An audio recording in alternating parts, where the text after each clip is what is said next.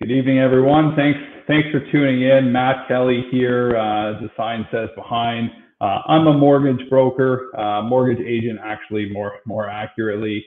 And I'm thrilled to have a guest on with me this week. Going to bring him on stage in just a minute. His name is Mike Pastorious. He's a newer realtor out of Windsor. And we're just going to kind of learn here where, my channels have always been aimed at helping people learn, whether that be about mortgages, whether it be about real estate. Tonight, we're going to kind of go through what kind of the home buying process looks like. And Mike's going to lend his expertise on, specifically around the Windsor market. So bear with me a sec. I'm just gonna bring him up here and let him kind of introduce himself a little bit. And then we'll jump through a little presentation that him and I have kind of created for you. So without further ado, Mike, thanks for coming on, man. How's it going? I'm doing well. Thank you for having me. For those of you who don't know, I'm a realtor down in Windsor and couldn't wait to jump onto this. Yeah, sounds good. Now, so Windsor, relatively big area. Did I see correctly? Deerbrook handles like Windsor and Essex, or Windsor, Essex County is all under the same board and same region. So it's actually Windsor, Essex County, and we're all covered under the same umbrella. Okay, so I'm going to quickly pull something up here and add a little bit of a screen share with.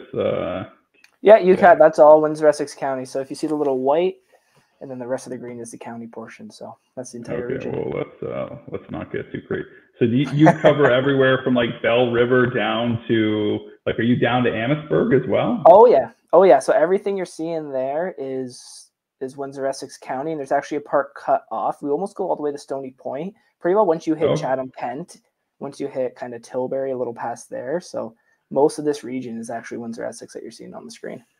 That's a large area. Is there any specific areas that you're an expert on, or how did you land on the Windsor Essex area, Mike? Born and raised. I was born and raised in Windsor. Oh, get back on screen. Yeah. Born and raised in Windsor, Essex, and I lived in the actual city of Windsor itself, in pretty cold area called South Walkerville. And, okay. Yeah. Moved out to Bell River for a little bit, and then came back to the neighborhood. So I'm just from this entire area. And when you sign up for Windsor, Essex, wouldn't make sense to go anywhere else. Yeah, you got it all connected, Mike. Yeah.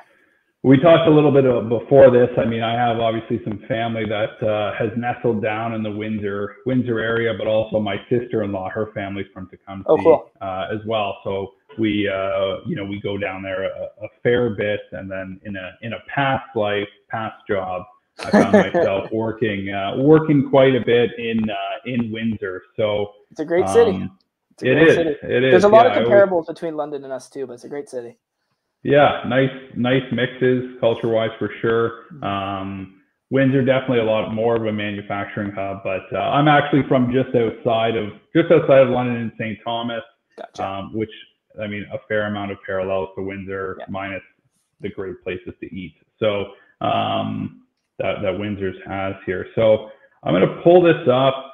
The whole goal of this, as we talked a little bit before, is we're just going to go through how to buy a home. And with that, there's kind of 7 or 8 steps, I think, and we'll kind of just go a little bit back and forth as to, kind of who wants to talk on what. So start off, I'll let you introduce yourself to anybody who's hopping in and checking out.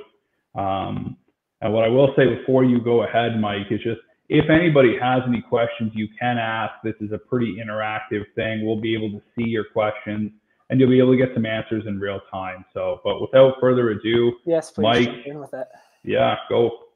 Yeah, so I'm Mike Pastorious, like I mentioned. I'm with Deerbrook Realty. I mean, you got it all here on there. I am a sports lover, but no, born and raised in Windsor, Essex County. I love what I do in real estate, and that's pretty well the gist of it. There's not too much more to go in depth there. I love my sports, love my coffee like everybody else, and I love it here. It's so much fun getting into this. Go ahead. So I know a little bit of your background with the people that are just tuning in that maybe are from my audience, not as familiar with you. What did you do before, or what led you to real estate, Mike? So actually, I first started out as a bartender in a local Windsor restaurant, and then graduated from sports and recreation management at St. Clair College, the first graduating class, which I like to explain as business dumbed down for the athletes that never made it. From there, I worked at a local financial institution for about 4 years. I did everything from call center to in-branch work, and I loved the people I worked with. I loved my membership at the location I was at, but it just wasn't for me. I needed more. I needed to be able to help people in a different way with stuff I truly believed in. Yeah. And the natural transition, because I was going through the first-time home buying process myself, it just seemed like such a natural transition where I just kind of happened to find the real estate course and fell in love with it, took the course, and here I am. Yeah, no, that makes a lot of sense. And I mean, you have a great background coming from a little bit of that, of the finance background in your last job. And then, I mean, you hit the nail on the head. You talked about how you did a lot of customer service there. There's a lot of people that you and I kind of both are, mutually in some circles. And one of the common points is that, like, ultimately, we're both in the customer service industry. Absolutely. You just happen to sell houses, and I happen to fund them. So, and I think with both our career paths too, our networking and our relationships, I feel like real estate mortgages is just kind of a byproduct of the connections and the friendships that we make and create. Honestly, it's a ton of fun. 100%. It's all about the relationships. I mean, I'm sure you can probably attest to this going through the process yourself, but when people are going through the process of buying a home or buying, whether it's their first home, their 10th home, I mean, it's not typically something we do all the time. There's a lot of questions. And one of the things that I sought out, probably much like yourself, was, okay, I want to provide some value, provide some understanding to people kind of as to what is behind the process there. So, Mike was ripping on me before we started. He was glad that I wasn't wearing my Jays jersey, and I knew it would probably provide some fuel for the fire. Obviously, being from the area, Mike's a huge Red Wings fan. While I'm not a Leafs fan, I will get that out of the way. But we're actually pretty split down here. It's pretty close to 50-50 for Leafs Wings. It's quite interesting being in a border town like this. Yeah, St. Thomas, the London area, is actually pretty much the same. You sprinkle in the occasional Canadians fan, which is where my sister-in-law's allegiance lies. But anyway, so moving on, this is my least favorite slide, talking about myself. I mean, I am a mortgage agent with Mortgage Architects. My background is as an accountant.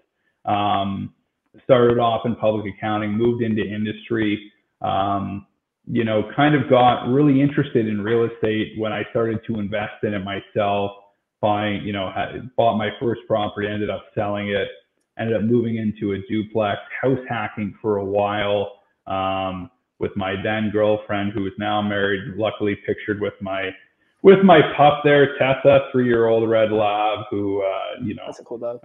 Yeah, she's a beauty. Loves when we come down to the Tecumseh. My brothers-in-laws have this really nice in-ground pool. Like most labs, she's a pain in the ass, truthfully, to get out of the water, but she ends up super tired out of it. So worth it. She's in there. Right? That's funny.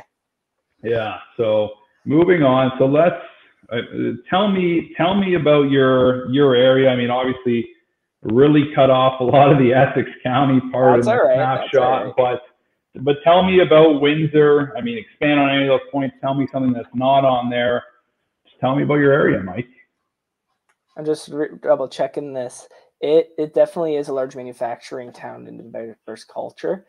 The one thing to keep in mind, at least when I went there, our athletics is actually it's starting to compete with some of the bigger cities across Ontario as well. But on top of that, I know there's a documentary that came out recently about our pizza. Apparently, we have great pizza around here in bars and restaurants. It's a city and a county, I should say. It's not even just city of Windsor, because a lot of the other outskirt counties too, they're really thriving. There's a lot of local breweries and wineries, and I like to think our wineries are on par, if not better, than Niagara region, to be honest with you. It's just everything like that, social-wise, is taking off here, and the manufacturing for especially the automotives, that's really, really stable, and they're doing a lot of good initiatives to keep that in our area. It's really fun to be a part of. Yeah, no, fair enough. That's what took me down there in my past life was going down and visiting some of those automotive clients down there. I mean, you've got Caesars. I mean, as people can see tuning in, Windsor right across from Detroit. You got the Ambassador Bridge take you across. Yeah. So actually, I'm glad you brought up Caesars. There's a fun fact that not many people know, that if you go on their website, you can see out of all the Caesars chains, including in Las Vegas, it's actually the biggest concert venue for all the Caesar chains. Interesting. Holds a little over 5,000 people, and you would think Vegas would be bigger, but according to their website, it's not. Interesting. Yeah, no, we get a lot of that's the benefits of having locals on, is they can tell you those little tidbits for sure.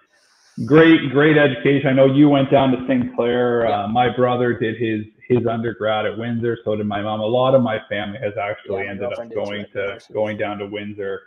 I struck a little bit of a different path myself, but yeah, great schools, great areas. And so let's talk about the home buying process now. Let's dive in. You got your power team. You got Mike, leading out nice and vivid. Me with a picture that I absolutely hate, but my wife insists is up in our kitchen. There's really, when it comes to buying a home, whether it's your first home or whether it's your 10th home or rental property versus one you're going to own or occupy, there's certain people that you should absolutely have kind of in your corner as your power team, right? So in no particular order, you absolutely are going to need a realtor. You're going to need a mortgage professional, whether that's somebody in the bank or somebody that works kind of in the broker channel like myself, doesn't really matter. At the end of the day, what I like to tell people is when you're looking at mortgage professionals, there's a lot of them out there. We all essentially do the same thing. We all have access to pretty much the same lenders.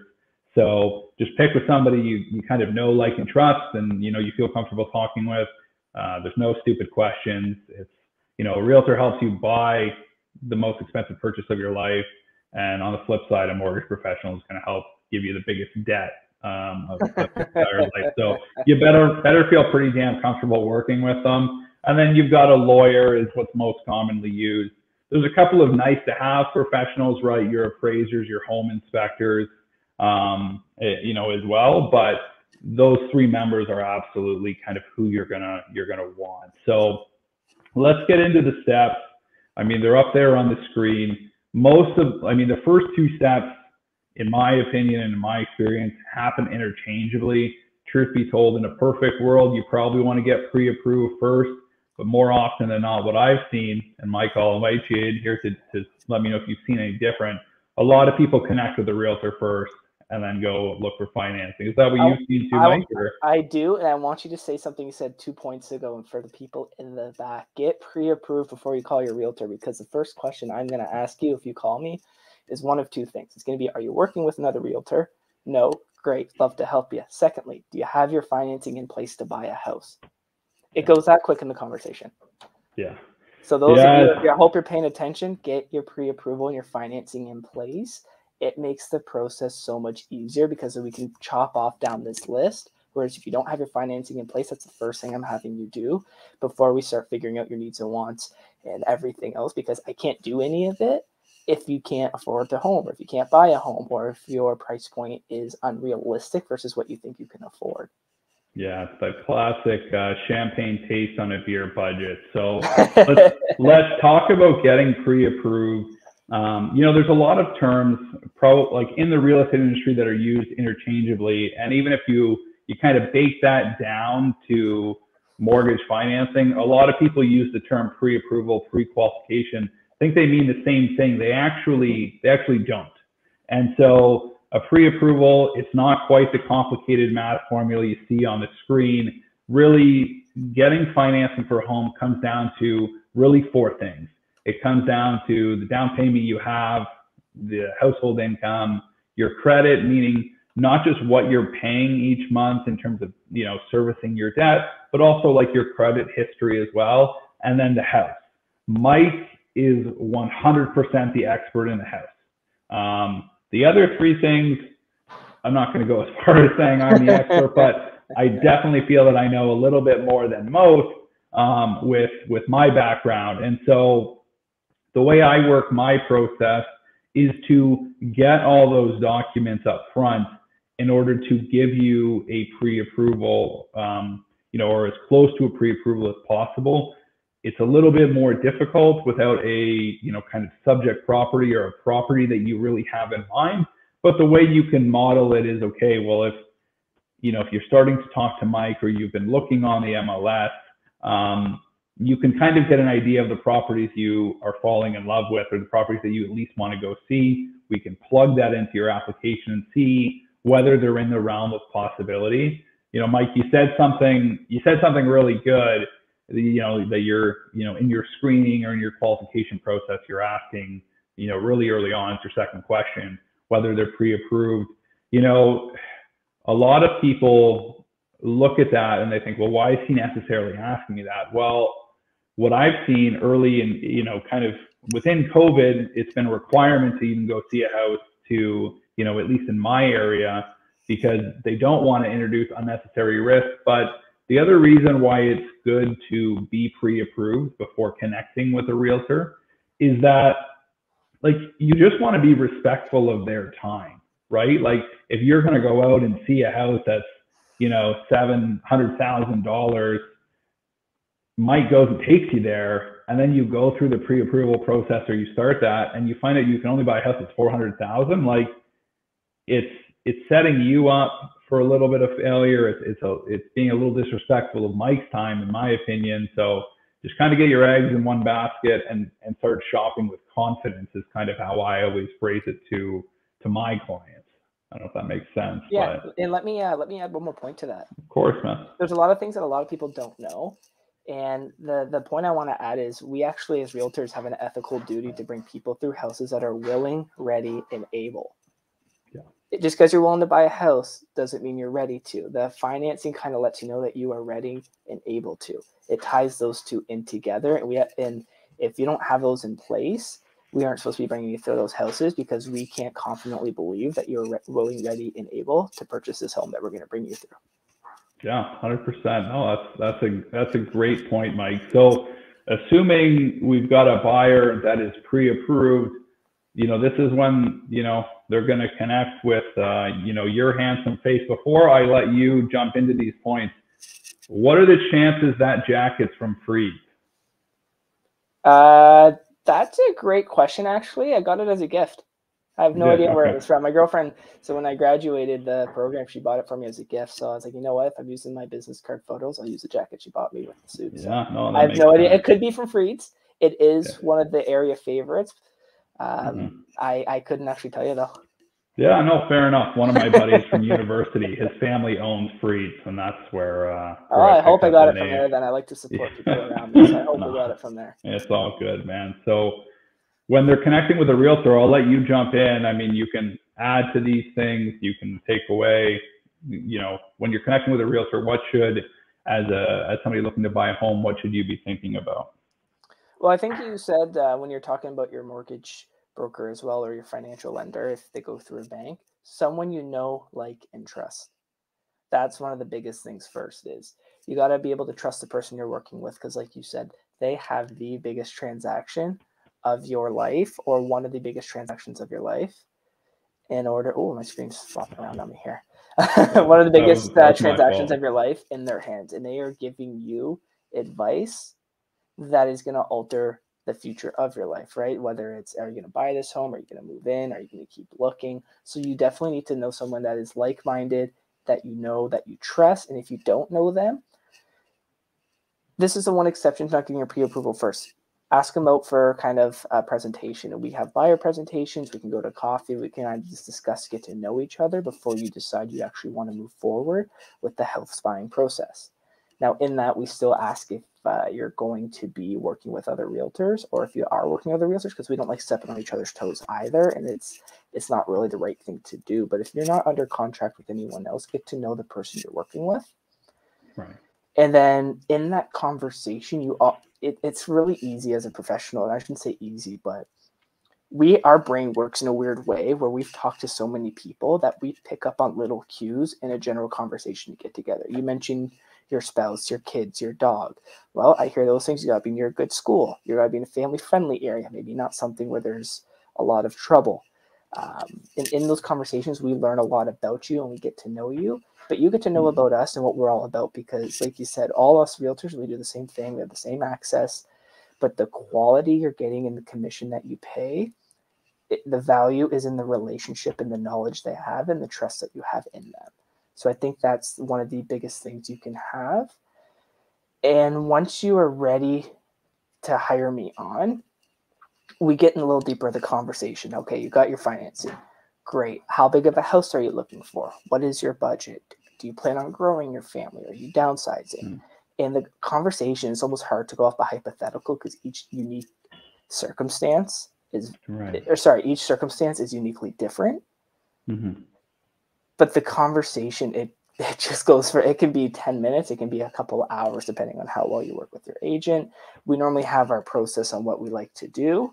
And it's, at the end of the day, you're buying certain types of structured homes. You either want a condo or you don't. And it just, the list goes on and on. But the most important thing, work with someone you know, like, and trust. And if you don't know them, interview them so you can like and trust them. And if it's, trust me, if you're not, if you don't think we're getting along very well, I'm probably thinking the same thing. It goes both ways, right? We're all human. We all know how to read each other, and everyone gets the same feeling on this is going great or this isn't. Yeah, no, that's one of the things.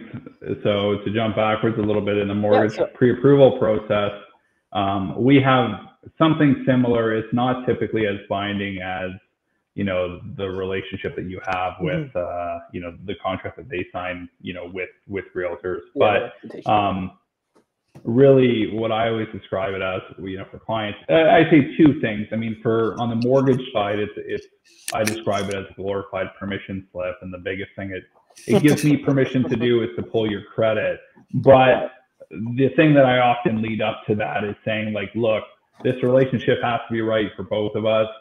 I don't, like, mine at least are not super restrictive, because I'm not going to force you to stick in a bad relationship that's not working out for either of us, right? And so, you know, hearing you say, you know, if you're thinking it's not working out well, then chances are, you know, that you yourself are having similar thoughts, kind of, you know, really brought that up for me. So I'm going to put you a little bit on the spot. I know you started on YouTube doing some neighborhood features. So with that, I mean, I'm going to ask you a few questions, and I won't make you pick just one neighborhood. You can, you know, go around. But if I was meeting with you and I said, okay, hey, Mike, you know, let's say I've got two kids, they're elementary school age, and I'm looking for the best schools in Windsor, Essex.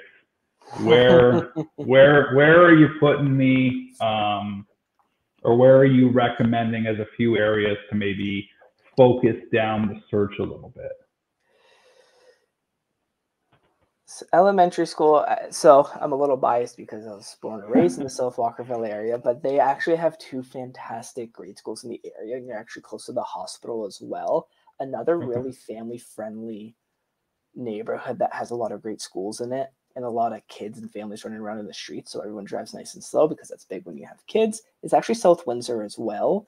There's a portion that's near St. Clair College, but there's also a portion that has a couple grade schools and a high school that they feed into. And if I had to pick a third one, I think Riverside towards the Tecumseh area has a lot going on for family friendly as well. There's so many good pockets in this area that's hard to narrow it down. But if you're putting me on the spot for three, that's probably the directions I'm going. No, that's fair. I mean, Windsor, Essex, large CMA in itself, right? So I mean, it's you're going to get, you know, good pockets throughout. So if I was somebody, so this is let's say this is, I'll break this up and give you the benefit of allowing it to be a two-parter.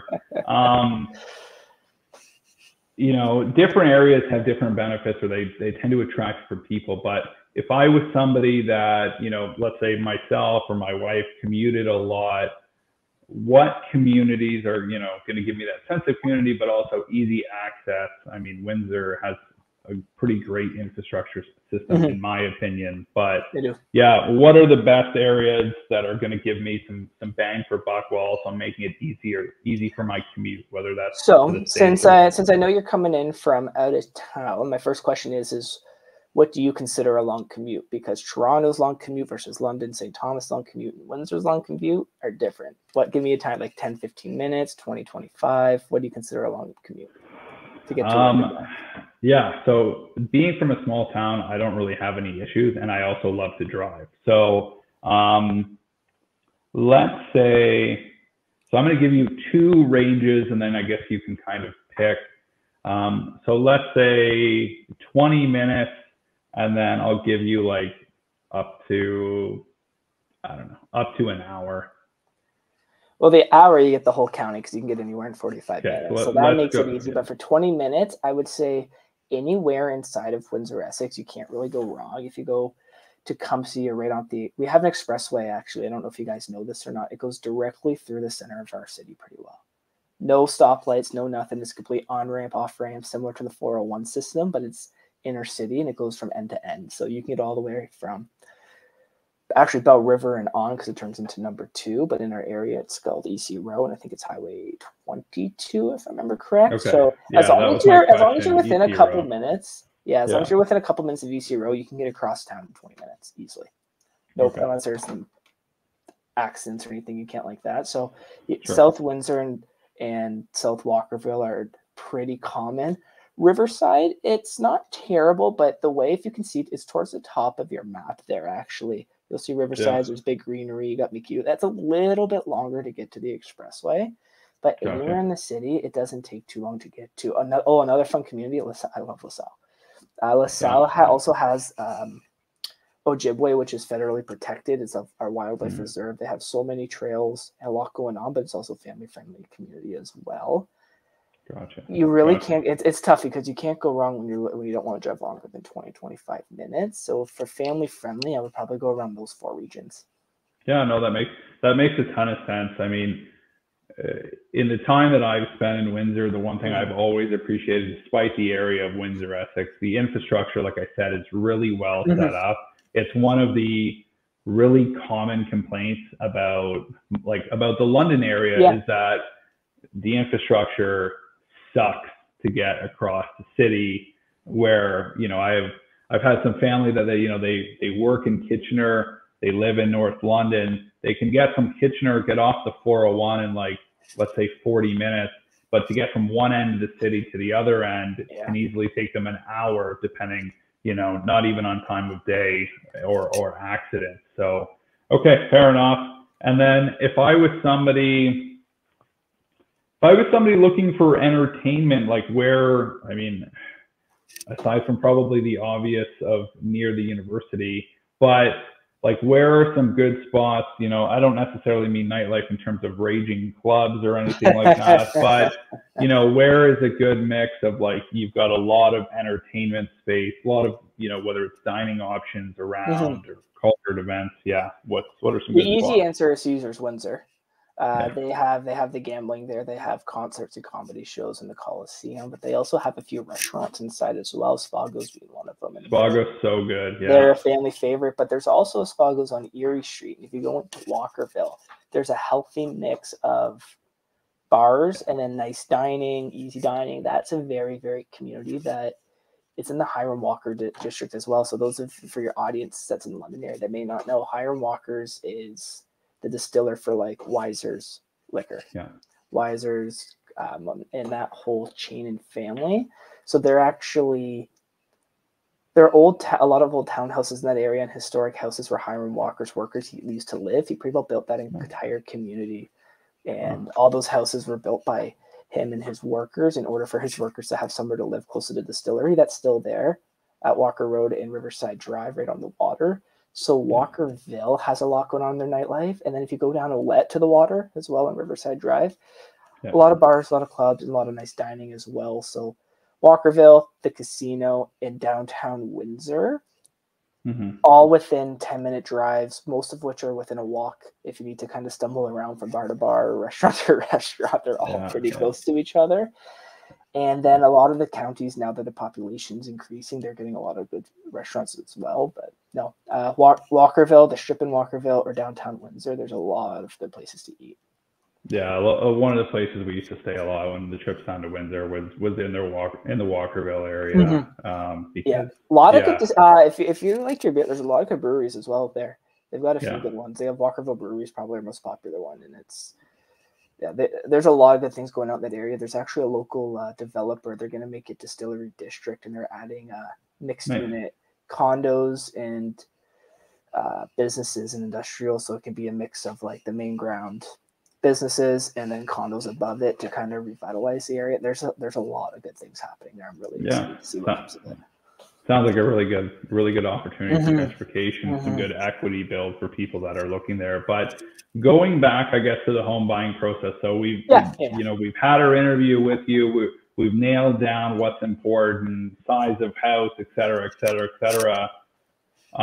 One of the things that I always say is, despite how hot the market's been, most people are still going to see homes. Although in our market, and I don't know if it's like this in Windsor, there are houses that get bought sight unseen. It's crazy, especially because, I mean, there's a number of tricks you learn about, how certain photos have been taken. But, you're looking at homes, so what is the right, I guess when we look at writing offers, what have you seen in your experience, or what are some of the people in your office seeing? I mean, if you have somebody, let's say I come to you, we nail down our needs and wants.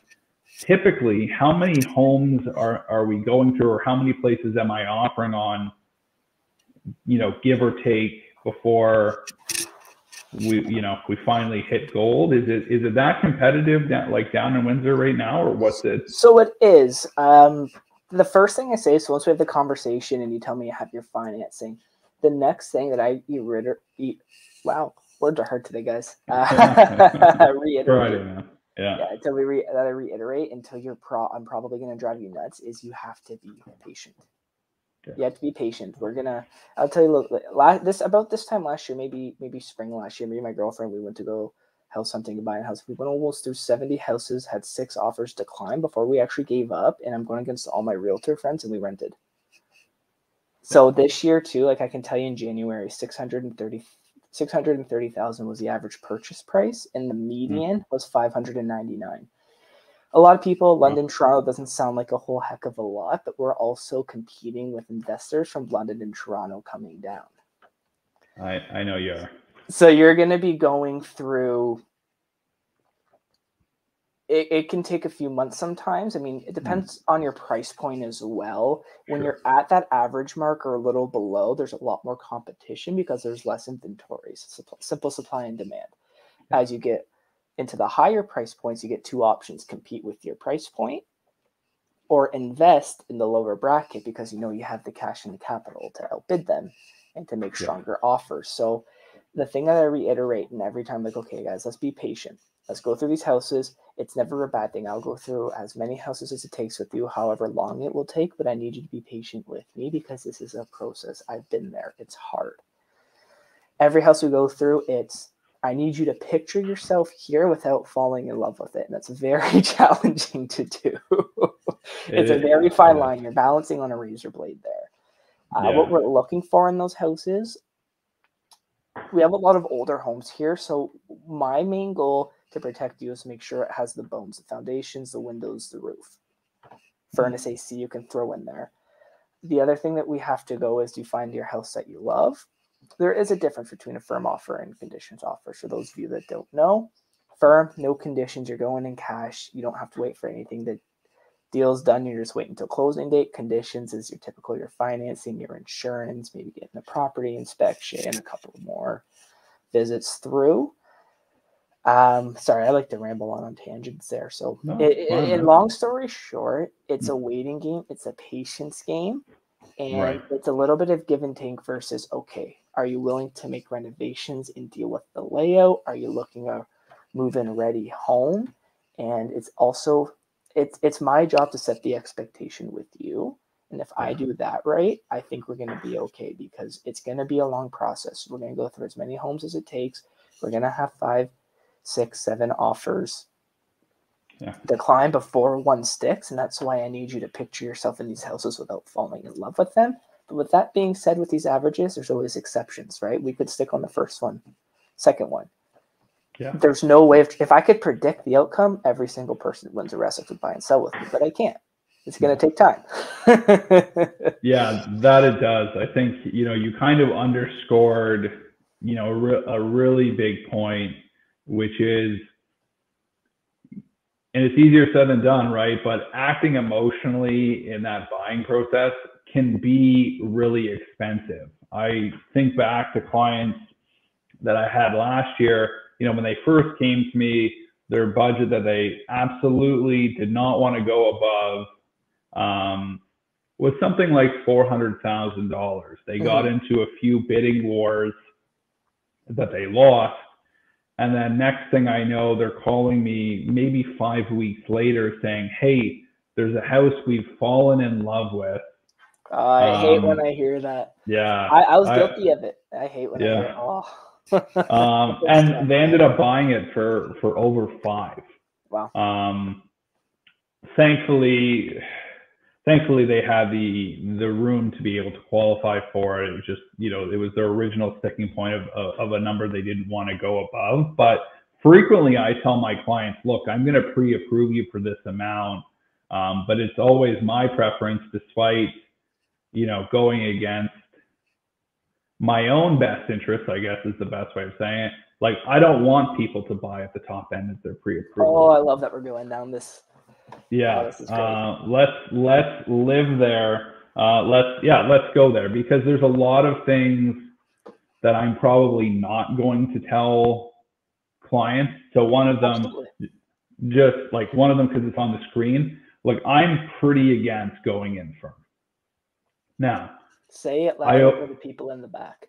Yeah. Going in firm is a huge risk, especially if you're somebody that is putting down less than 20% on a property. Now, do I understand the incentive, or do I understand why? I'm not saying realtors put the pressure on, but do I understand why there's the pressure to do it? 100%. We all know, while there are exceptions, that in this market with record low levels of inventory, that it's the highest, generally speaking, and best offer that wins. And typically it's the highest firm offer, but you risk a lot of things if you can't close. I mean, you risk not only your deposit, you could get sued. And so one of the things I like to prepare my clients for is, are you prepared? Are you prepared if you can't close with like an A lender, which for those that are going to tune into this or will hear this later, an A lender is like your big 6 banks, some monoline lenders. They're the ones that have the really great low rates that everybody talks about and wants. Quick aside, there's a lot more to mortgages than just rates, but we'll save that for another stream. But it's like, are you prepared to go into the B space? Are you prepared to go private? Are you just, ultimately the question I ask, not to go on too long of a tangent, No, do it. I love it. Are you comfortable with the risk of going in firm? And if you're not, don't go in firm, right? Like, in saying that, to be completely open and honest and transparent, the last 3 properties that I've bought, or that my wife and I have bought, whether they be rentals or whether they be our primary residence, like, I've bought firm, but I've also been comfortable with the risk that if we couldn't get A financing, that we would go B and pay a higher rate, or heaven forbid, we would go private until we could refi conventionally.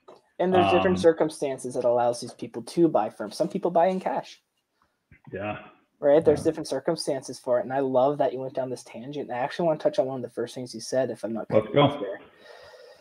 The top of your budget thing. In my previous banking life, I preached it to every person that came through my door asking about budgeting. And even now as a realtor, is just because it's the top end of your budget doesn't mean you can afford it. 100%. This is you strapped. This is you not living the lifestyle you want. Your income dictates, and please correct me if I'm wrong, your income dictates this is what you can afford. Up to this, based on, and every lender's a little bit different only on what they're comfortable of giving out, obviously, but it's just because you can spend up to this much doesn't mean you should. If you spend down here, you're protecting yourself for rising interest rates, emergencies, or you have to make a big payment. Your monthly budget, that's the highest end of your monthly budget. If you want to make it, like, I don't know, I'd preach not to go at your highest budget if it's possible. Now, a lot of times it's not always the case, but I love the fact that you touched on that. Yeah. So I'm going to very quickly go back down that rabbit hole briefly, and then we'll jump into. Well, we'll keep going. Then we'll jump in. So the thing is this: look, yes, your income drives what you're going to be pre-approved for, but let's talk about what's not factored in that pre-approval. Let's do it. Right. So, which is, I don't know, income taxes. Like, that's a pretty big thing, right? And so when you're spending 40% of your income, let's say, per like the bank's calculation or per your lender's calculation, and it doesn't include income tax, like, you know that you're going to have to pay income tax. It doesn't include utilities. There's a lot of things that are not included that are part of your everyday life. Right? You got to pay for your phone, your cable, your AC. You've got kids, you've got childcare, right? And so the list goes on and on. You sign a contract, 6 months go by, and you lose your job. Yeah, so it's a long list. It's important to know the difference between affordability and what you're pre-approved for. Huge difference. Don't need to go. I'm glad we touched on it because it is important to know, but for the sake of not going too far down that, because I know we could talk about that for hours. Let's move forward here. 100%. So you've written, let's say, 6 offers with Mike. You haven't found. You've been patient. You know, you're going through. You're doing everything that he's preaching and that I'm preaching. But then your luck changes. You found the right property, whether it's because of buyer fatigue or you just, you waited. And we've gotten to the next slide where it's time to pop some bottles because your offer's been accepted, right? Yeah, exactly. So then we move into an interesting stage that really nobody talks about, which is preparing to close, right? So there's a real estate side and there's a mortgage side. So kind of like you go through, whether it's been a conditional offer or not, what goes on in that preparing to close stage from a real estate or from a realtor standpoint? Well, obviously, since you have it right on the screen there, we went in with at least the inspection contingency or condition. So we're going to be bringing an inspector through, and our job, recommend at least 3 people. That way you don't feel like we are being biased to one. We recommend a few, unless you already know someone that's licensed and like and trust, and be happy to bring them in. We got a little ahead of ourselves there. I actually got to submit the deposit as soon as possible. Whatever the deposit is that we used on the offer, we get that inspection, boom, done. We're going to sign off on it. We're going to send it over to the seller's side. And then all that's left on here, we have our walkthroughs and our lawyers. Now, I work with a few of them. You may know someone in your family, or you've bought real estate before and love the closing lawyer that you use for real estate. That's no problem. There's a reason no one talks about this, because as everyone can kind of see, whether you're watching live now or later catching up on this, is there's so much high-level conversation that happens in step A, step B, step C, that it's almost not even worth. It's worth in our initial conversation letting you know what your closing cost estimates are going to be, but it's such an in-depth conversation based on the contingencies that you have or how the deal closes that we almost leave some of this, I don't want to say to the end, but we kind of talk about throughout the process. And the first thing you do is you get your deposit in. That makes the deal firm, outside of the conditions, at least, that shows that you're committed to this contract. You're upholding your side of the contract, because when you send over the offer, you are stating you're going to be getting X amount for your deposit. So I send that to the brokerage as soon as possible. We do our inspection, we get our walkthroughs, and in the meantime, we're sending whatever information we need over to the lawyer for them to kind of make sure and give you advice that, yes, this contract looks okay. There's so many, like if you buy a condo, they're going to review the status certificate for you, make sure the condo is in good health. There's a lot of things that people don't know that a real estate lawyer does behind the scenes, because it's just not pretty to talk about. Yeah. Right. It's not picturing the pictures on the wall, the TV on the wall, your dog, and it's not pretty to talk about what the lawyer does, but they're actually a very vital part because they're going to give you legal recommendation on 100%. what they think of this transaction. 100%. Yeah. Well, and some of the stuff that's not even pictured on there happens behind the scenes, and Mike as your realtor can go through that, or whoever the realtor is. Absolutely. So on the mortgage side, so once you have the accepted offer, that offer gets sent into the lender that we've kind of talked about, or the best lender for your situation. And the goal is that you get an approval back. Now, what trips up a lot of people, including some realtors, is that this approval is conditional. And basically what it means is that the lender is going to give you the money as long as you fulfill the conditions that are laid out. And so a lot of these conditions are things around like your income is what the application said it was, that your debts are paid out, that you have the right amount of down payment. Your debts don't always have to be paid out. It depends on how your mortgage application is structured.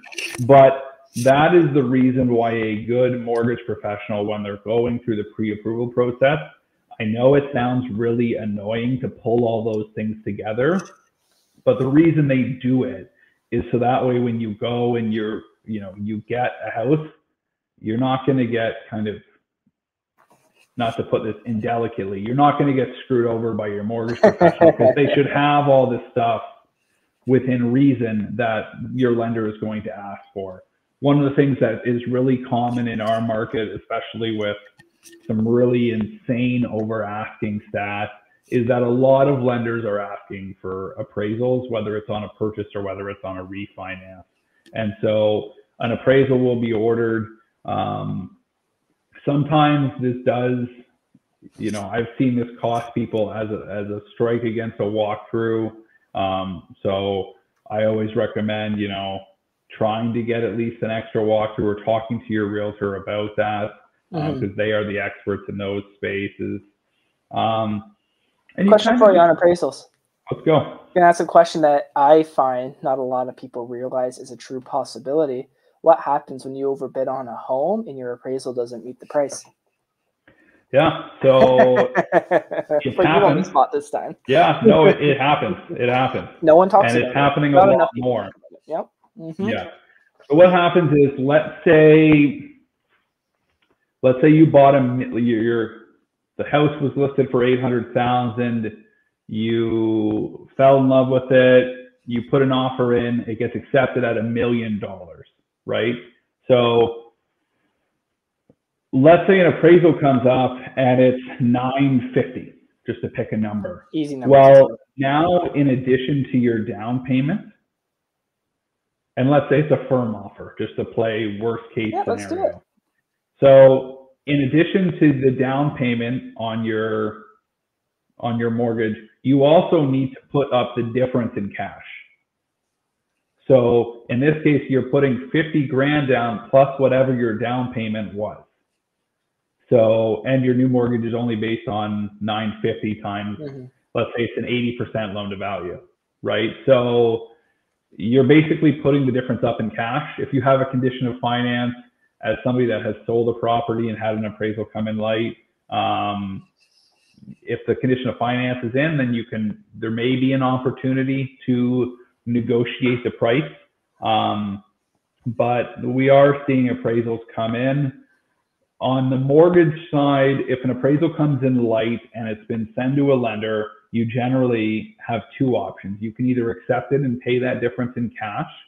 You can sometimes order a second appraisal. Depending on the lender, they will either take an average of the two, or they may, depending on the lender's policy, they may have a different treatment. And so depending on your timeline as to when you're purchasing or whether you're refinancing, it can make sense to get a second appraisal, especially in a hot market. I recently had a client who,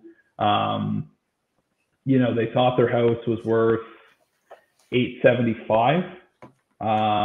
We had a really light appraisal come in at $787. This was a refinance, so they didn't need necessarily all the money. They just meant that they couldn't pull out as much. Right. This does still happen on purchases. We ended up waiting 2 weeks before we submitted it to the lender. There was another property that came up that was an even better comparable that had sold for a really stupid amount. So yes, we had to pay for a second appraisal, but when the second appraisal report came in, the value that it came back in at was at 850. So, I mean, it was an extra 75 grand. The client actually only needed an appraisal of 812, so it allowed them to accomplish all their goals. Awesome. But yeah, ultimately that's what happens when you have an appraisal come in light on a purchase. You have to make up the difference in cash. In addition to your down payment. I'm glad you touched on it, because I know a lot of people, there's so much to think about in this transaction. That's one that definitely gets missed a lot, but that is a possibility, especially with how hot we are in Southern Ontario here. That can happen. Yeah. It can for sure. It can for sure. And there's a lot of considerations to go through in putting through an offer, but we won't get through them all tonight. But sure. So yeah, then you meet with your lawyer. Yeah, they're doing stuff like, they're doing your title checks. They're making sure there's no liens against the property. They're making sure that you understand everything in your contract that you've already signed, whether it's the APS, whether it's your mortgage commitment documents and the required disclosures. And then at the end of it, I mean, great, you're getting, fingers crossed, you're getting your keys. Everything's great there. So, I mean, to wrap up, that is the closing process in a nutshell.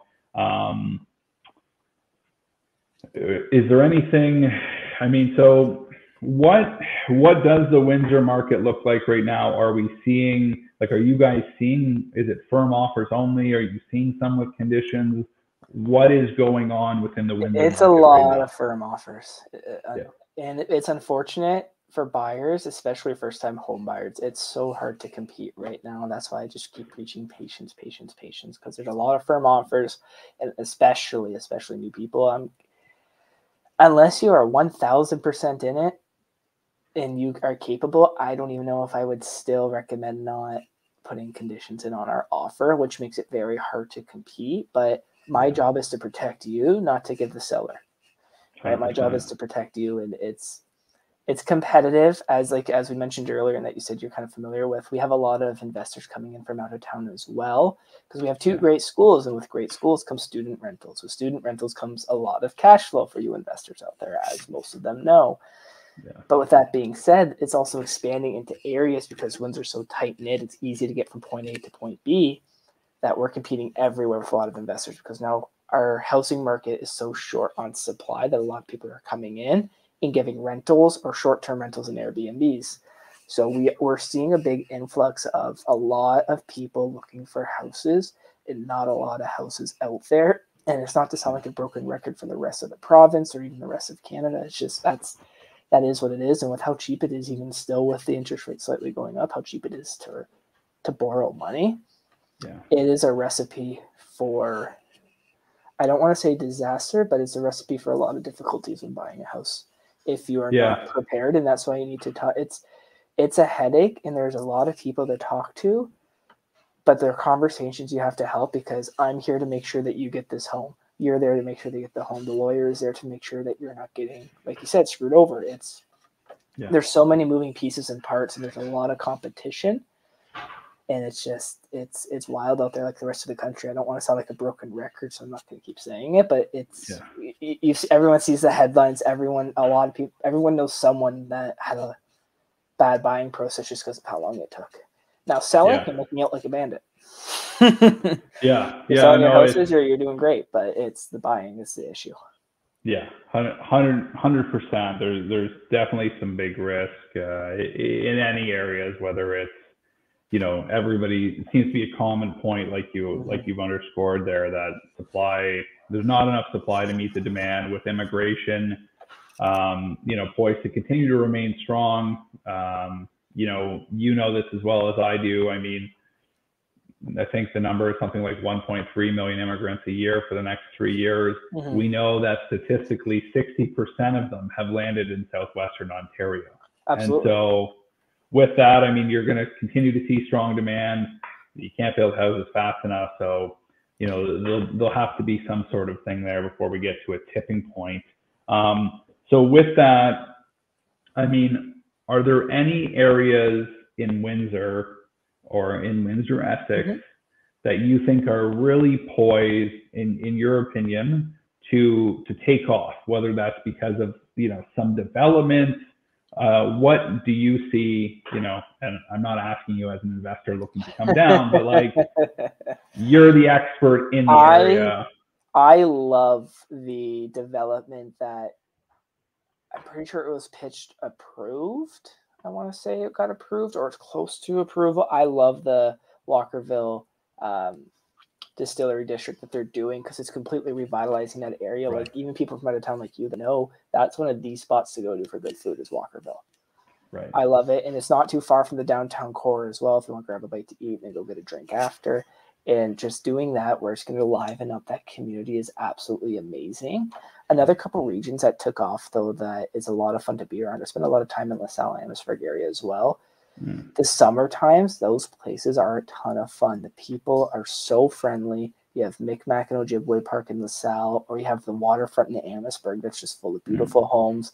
They closed down during COVID. They actually started closing down their main street downtown because they have a ton of good food in Amherstburg too. I don't know if you've ever been out that way. I know you mentioned Tecumseh in downtown Windsor. Yeah, I haven't been out to Amherstburg. I've heard great things. Go next time you are in town. They have a lot of good food down there. They're on the waterfront with a beautiful park, and they actually shut down the main street so you can just walk everywhere, grab a bite, go down by the water. It's a beautiful spot too.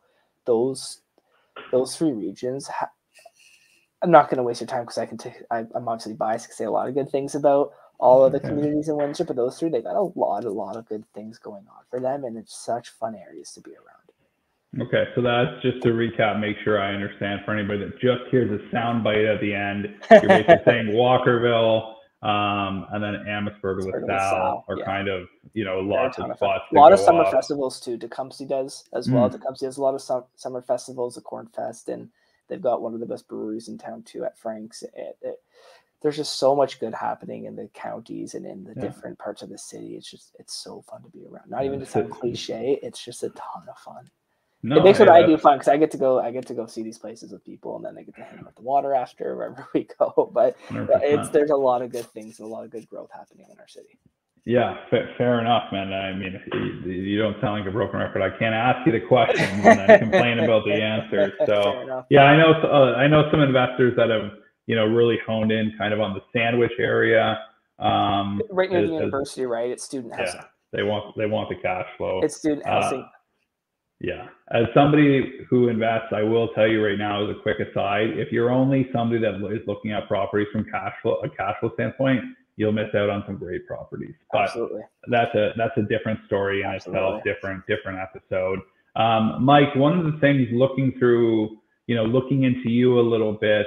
Yeah, it's all good. Don't worry. Mike and I have some common people. It was interesting. Every time I heard you say no, like, and trust, I couldn't help but think about Justin Conoco from Prime.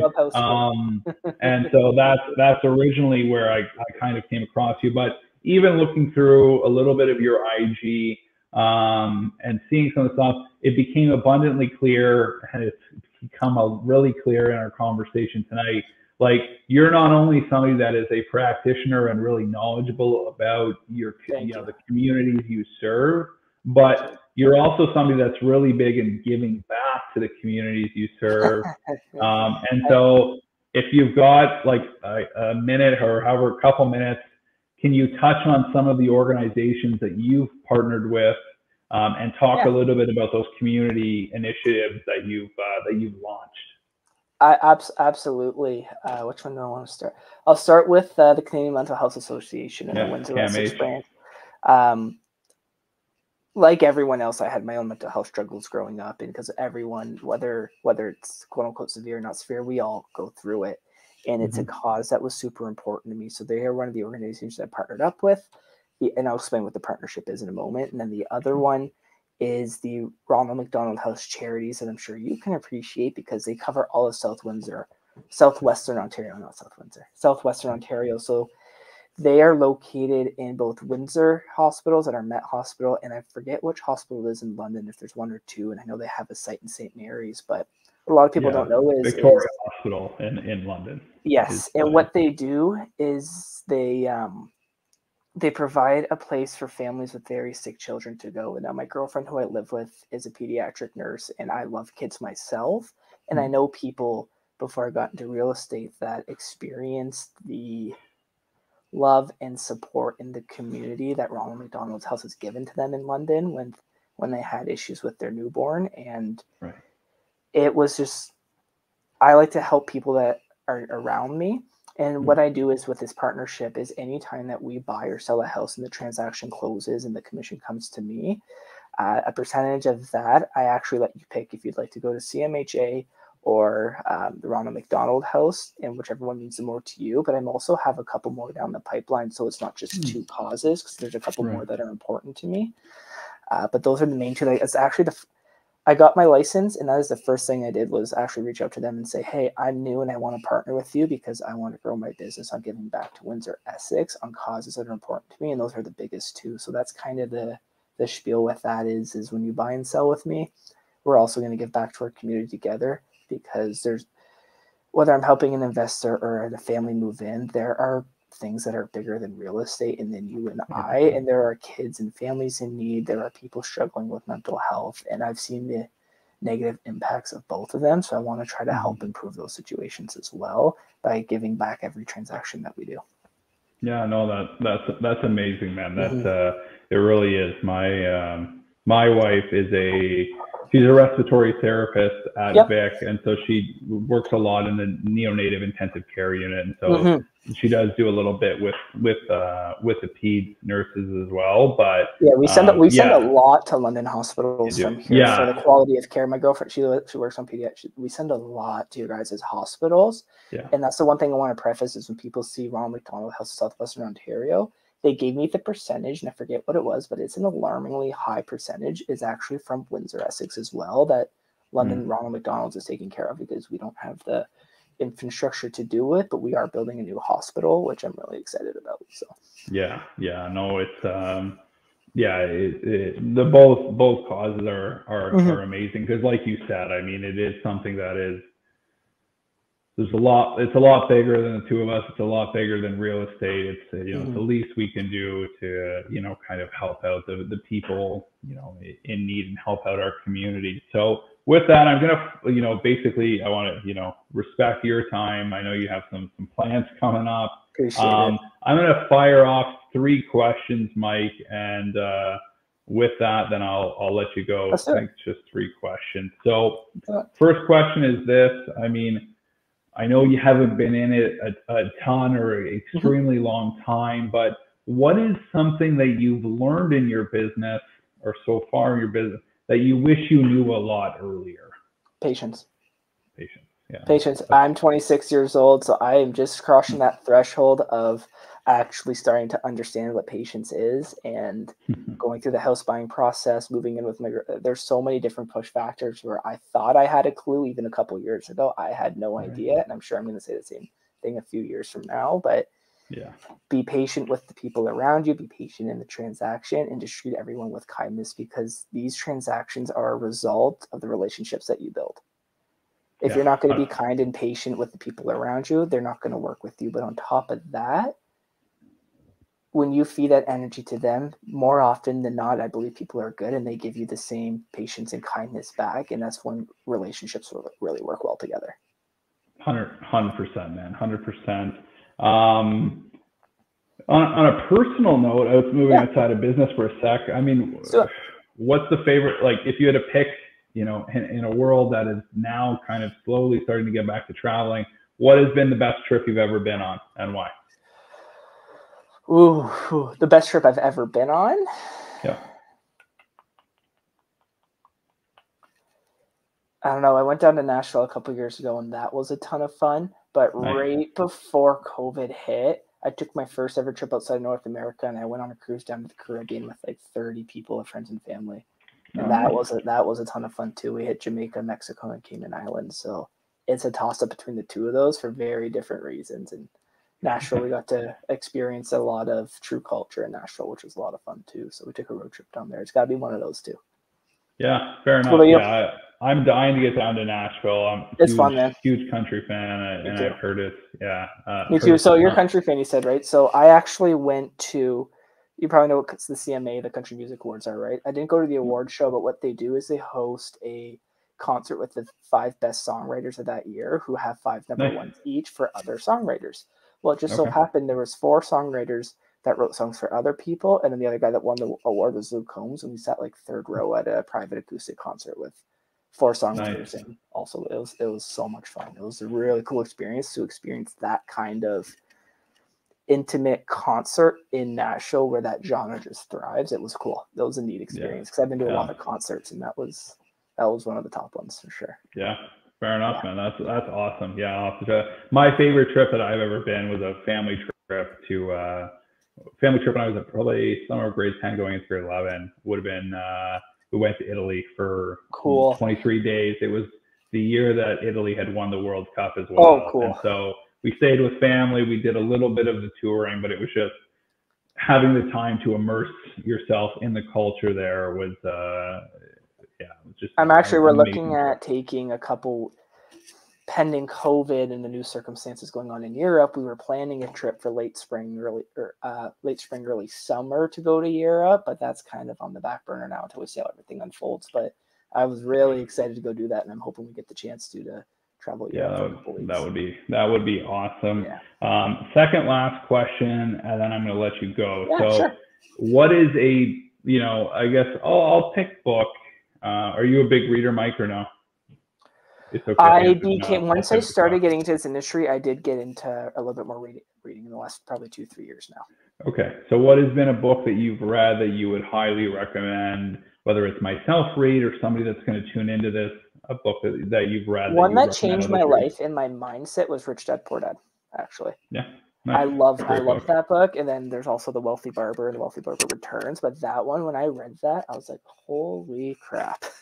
That just completely, and it's not even about real estate. It's just more of the mindset of cash flow, how money works for you, what is truly an asset and what isn't. If you want to start working on your financial literacy or just getting a better understanding on how cash travels, that is definitely one that I would recommend. Yeah, it's a good book. Wealthy Barber was a really good story. I remember when I read that, it was a game changer for myself. And now I'm working on this guy. And then the other one I'm working on because I'm trying to understand stocks a little bit better as well is what's called One Up on Wall Street. I think it's by Peter Lynch. I'm working on that one, and then I'm doing the Building a Story Brain next this year. So that makes a world of sense. And then the last question I'll have, just because we're as we wrap up here, Mike. My platform is your platform. What I know you recognize this question. Yeah. My platform is yours. Where can people find you? Where can people support any of the initiatives that you've partnered with?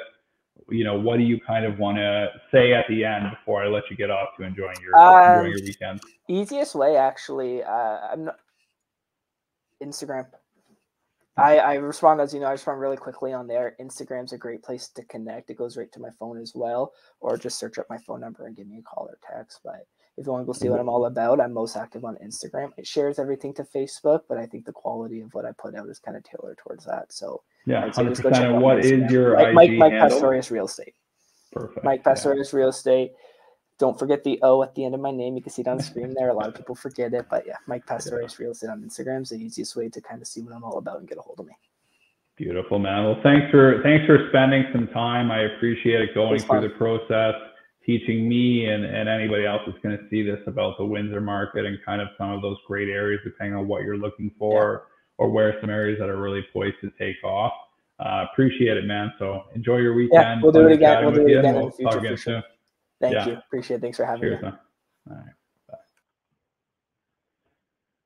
All right. So that was it, man. I mean, Mike, absolute killer, great source of information. He's done some really great videos as well that have highlighted. He did start, as he said, he's got a little bit of a bias for the South Walkerville area, being the area that he's been born and raised in. He's got some really cool things. There's a little walk through Osmond Park. I really wanted to connect with Mike because, as I alluded to a little bit there, he's given so much back to his community, and he's looking at building a business in the right way.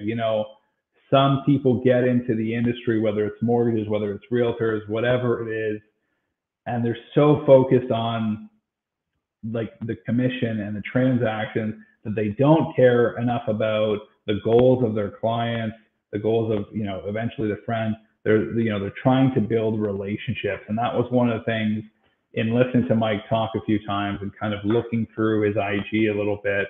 It was something that I really connected with. So just thought I would introduce him. Hopefully you got some value out of this. And until next time, have a great day, guys. Cheers.